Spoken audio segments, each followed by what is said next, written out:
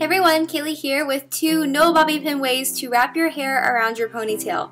I don't know about you, but I hate using bobby pins to do that, so I have 2 methods that we can try to go ahead and not use bobby pins to get the same effect. So the first one, you're going to go ahead and secure your hair into a loose ponytail and then wrap your one strand around.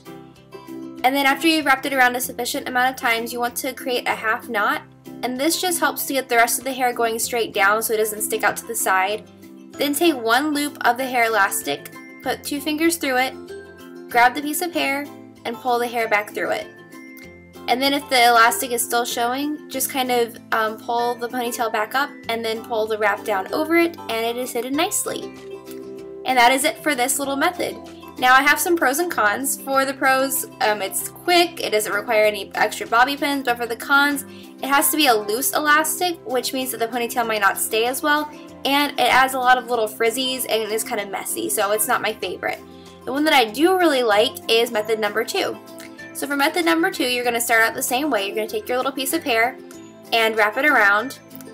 And then for this demonstration, I didn't do the half knot just to show you what it would look like if you didn't. So you can just wrap until you're satisfied with how it looks and how many times you wrap the hair around.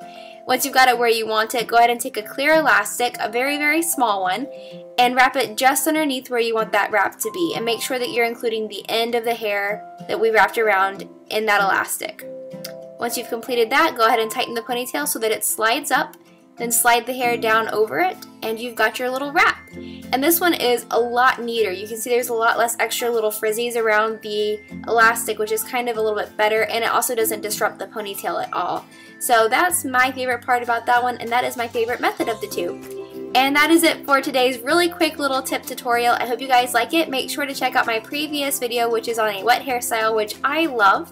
And I will see you guys on Friday with my next video. Well, bye!